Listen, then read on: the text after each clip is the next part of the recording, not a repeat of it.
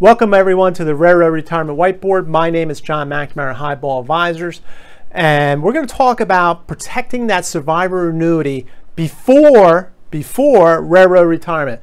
Really important subject. I say that a lot, but this one is really important because it affects your family, right? And at the end of the day, it's all about family. So, what is the survivor annuity? Survivor annuity is the annuity payments that the Railroad Retirement Board would pay your spouse in case something unfortunate happens to you. Okay, so there's two parts to the survivor annuity, just like there is to your Railroad Retirement Annuity, right? Tier 1 and Tier 2.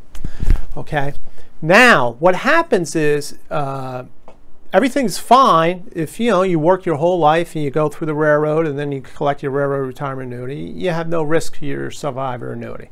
That's fine. However, what happens is people accumulate a lot of years working for the railroad, 20, 25, 30 years, right?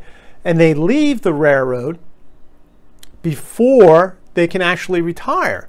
So, right, there's that window of risk from when you retire until you collect your Railroad Retirement Annuity, where your survivor benefits are in jeopardy. And in this video, what we're going to talk about is protecting that window from when you leave the railroad to when you collect railroad retirement, protecting that, right? So, how can you lose your survivor annuity, right? You lose your current connection to the railroad. So, if you haven't worked 12 months of the last 30 months because you left the railroad, you can lose your current connection. If you go work for a non-railroad employer, you lose your current connection.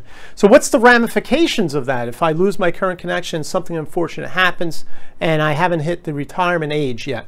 Well, your spouse would not collect the Tier 2 benefits, which you've been paying into and worked your whole career for, right? Worked hard. He or she would directly go into the Social Security system, which would pay out the Tier 1 part of your Railroad Retirement Annuity. But it's actually Social Security. You're no longer dealing with the Railroad Retirement Board. Straight to Social Security you go. And all those Tier 2 amounts are gone. So they can't collect those. Right? So let me work through an example here. So let's take let's say a 22-year-old. They enter the railroad, right, out of college or out of military service, something like that. They start at 22, they work 30 years, 52, they said, I'm done, or they've been asked to leave after 30 years, I'm leaving the railroad, right?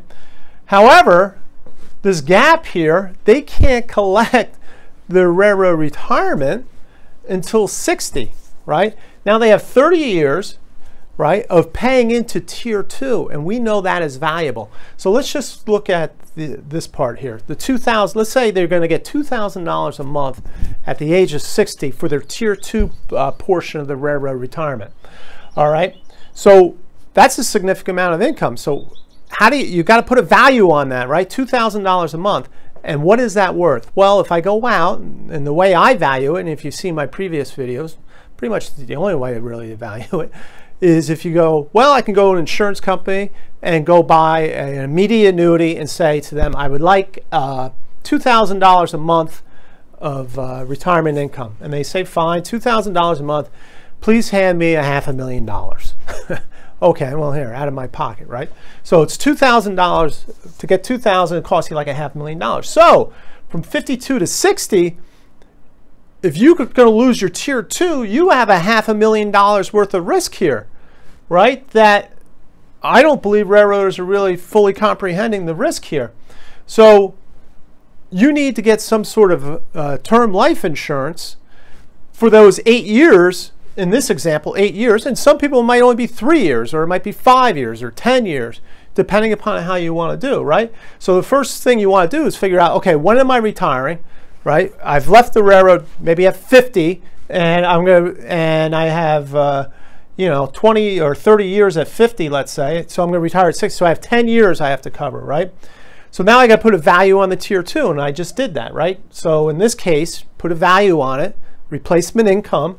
If I'm going to get $2,000 from my Tier 2, what's the replacement value? And it's almost $500,000. So I've got to go out and find a term life policy.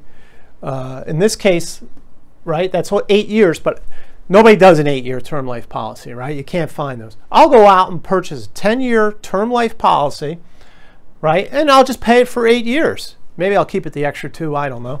Maybe it's a good rate, right? But 8 years, I'll just pay it for 8 years, and now I'll have, I'll do an 8-year policy for $500,000, and let's say that will cost, you know, between $500 and $1,000 a year. But at least I've covered this risk because I have a $500,000 asset. This is an asset that needs to be protected, and you can protect that with a term life policy.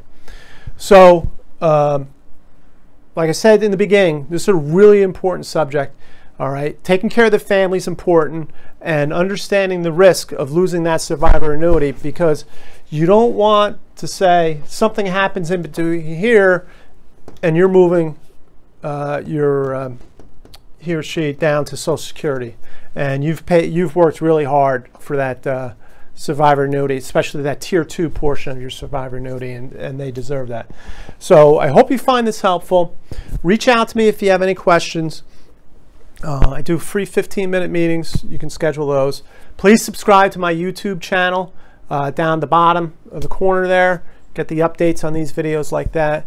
And everyone, please stay safe, stay on track, and take care. So long, everybody. Bye.